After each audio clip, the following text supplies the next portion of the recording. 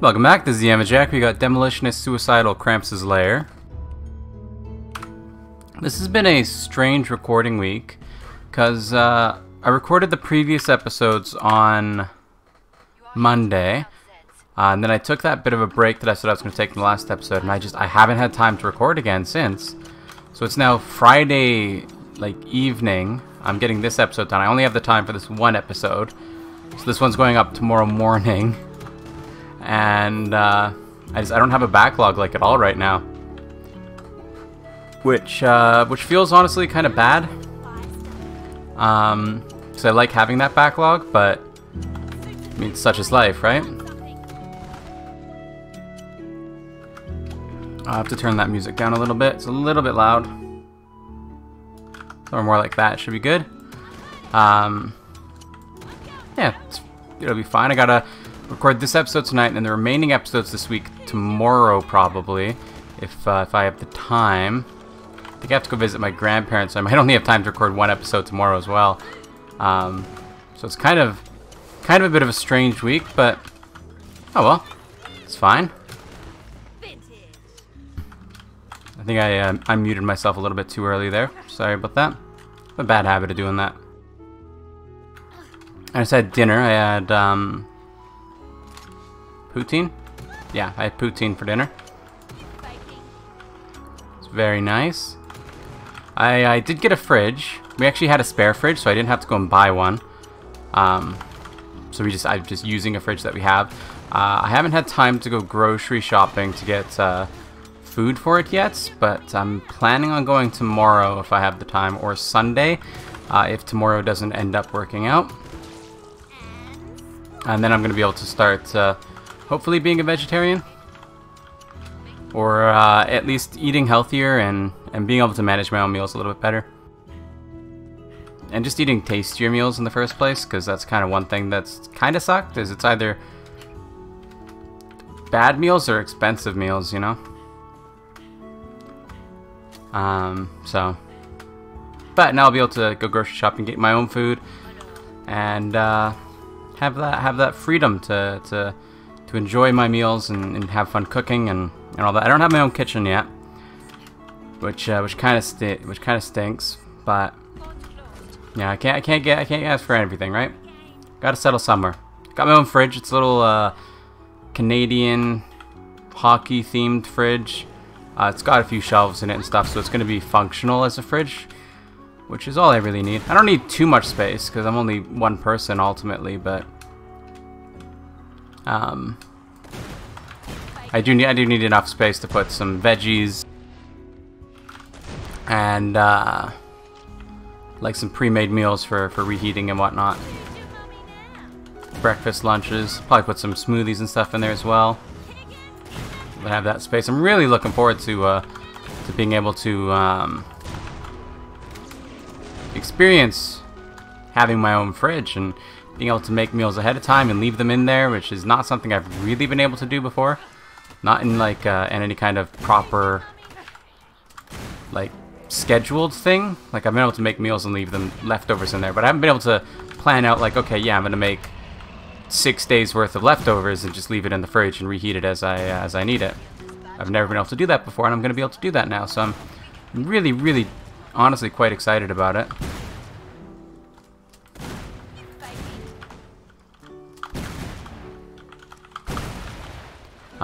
But I got my own fridge. I was kind of excited to go fridge shopping, so I might still end up going fridge shopping. The thing is with this fridge, honestly, the thing was with our house, the only place that it can really go is downstairs. There isn't really any space upstairs for a fridge, for another one. So in order for me to have my own fridge, it has to be downstairs, except our kitchen is upstairs, so it's kind of I have a microwave downstairs, so if I have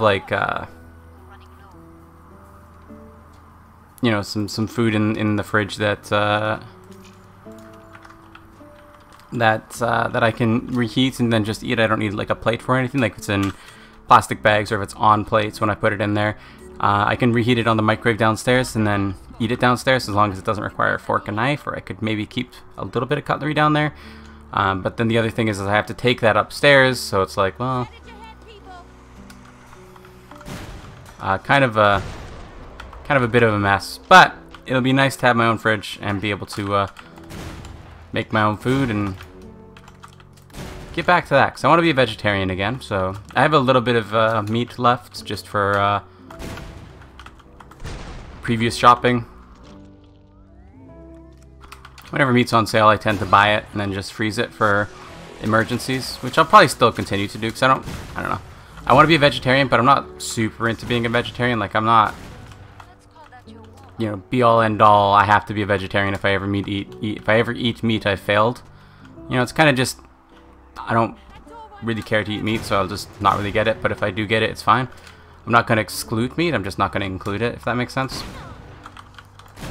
Man, these doors are tanky.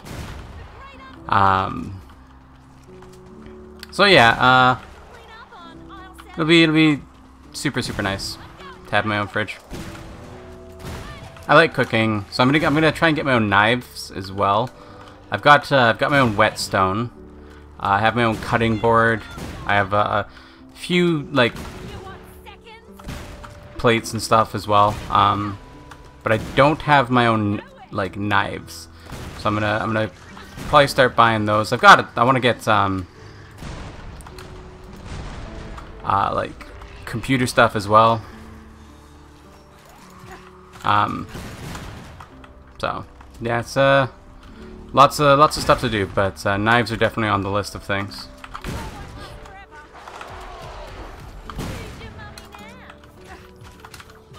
I gotta sharpen our knives too. I haven't sharpened them in quite a while, and they're noticeably duller, so I'll have to get around to that.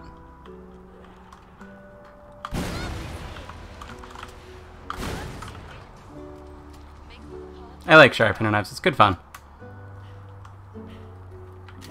Super good fun.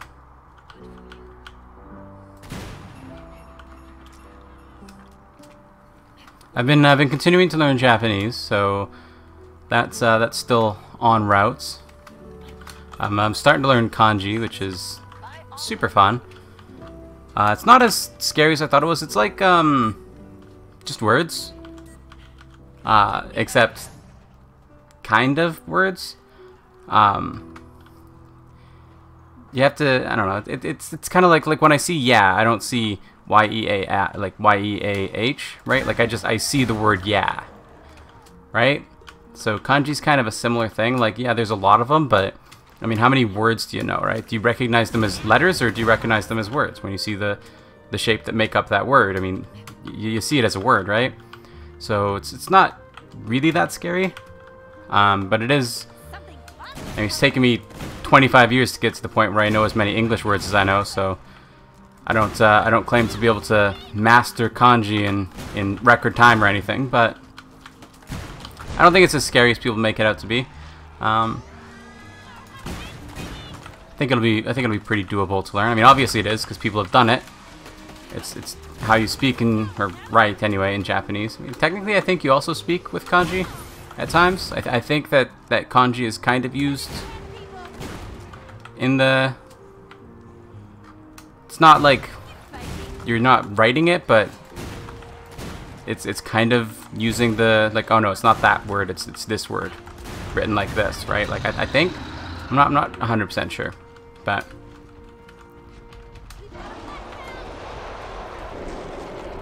all right, we have to land this perfectly. We did not land it perfectly. Did not land that one perfectly either. Okay. Okay. A little scary, but I mean, we mostly made it, right? We're surviving, at least. That's what matters. Yeah. Okay. A little scary. We had a D&D session today. That went amazingly.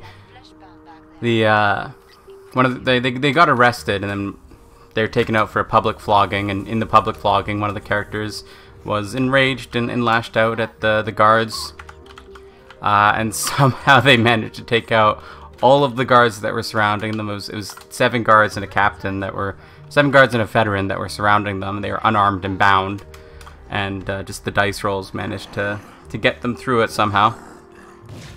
Then they escaped the town, and they're running off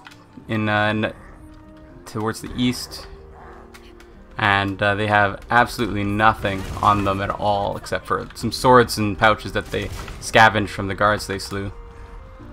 It was quite the interesting session, and it's really thrown me for a loop because I wasn't expecting that to go that way. They were supposed to like get through the flogging, and then they would be let out by one of the supporters that they have, but they didn't even make it through the flogging.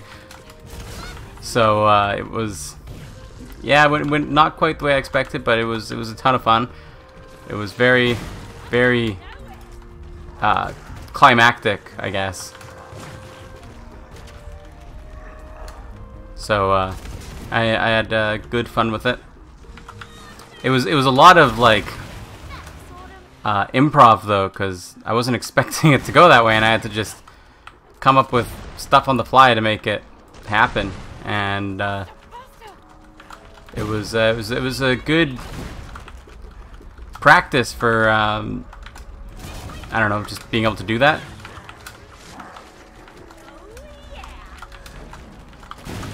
But yeah, the next session I have no idea what's gonna happen. I mean, there's so many options at this point, right? Because they're running off towards the east with absolutely nothing on them, so I mean, it can really be anything. I'm expecting there to be some issues along the way, some drama, some encounters, while they have nothing, to see how that goes. Okay. I'm expecting there to be some encounters while they escape towards the east. Yeah, I didn't see that one going well. But yeah, I have to figure out, it's gonna be a lot of thinking, rewriting everything that I had planned and everything, because they just kind of threw a wrench in the loop with that one. Anyway, that's gonna do it for today. So thank you for watching. I would like it if you like it, subscribe to see more in the future, comment if you have anything to say, and I will see you next time. Bye bye. Got a lot of new subscribers recently. I want to say hello to you all. Thanks for subscribing. Really appreciate it. Makes me feel really good when I get the little notification on my phone saying there's a new subscriber. It's a real big confidence booster. Getting lots of views on the videos. That also feels really good. Lots of likes too. No, not enough comments. You guys got to comment more. I'm not getting the comments dopamine yet, but everything else is there. Anyway, that's going to do it. So I'll see you next time. Bye-bye.